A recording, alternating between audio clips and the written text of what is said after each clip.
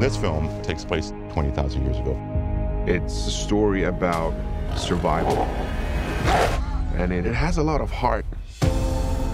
It's about the relationship between this wolf and this boy. Also tell not only the story of our humanity, but the origins of domesticating an animal.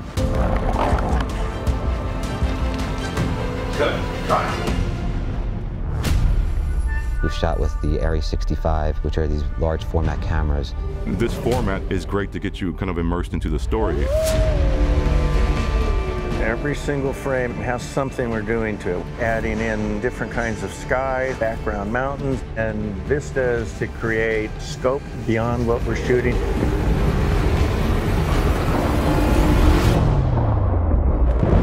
And action! I think it's going to really shock the audience. It looks like it's man-made, but then we do these big wides with drones and things like that.